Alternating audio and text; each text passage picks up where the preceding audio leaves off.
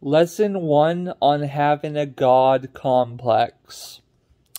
If you act superior, you need to back that shit up.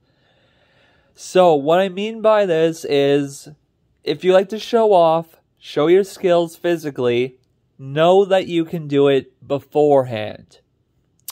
If you are trying to develop a God complex with information, make sure you look up the information to make sure it's accurate first. The thing about a God complex is, God complex people can basically think they're superior when they're not. That's usually the general rule. But if you're smart enough like me to get away with it later in life, you gotta know your capabilities so you don't become too arrogant with your God complex.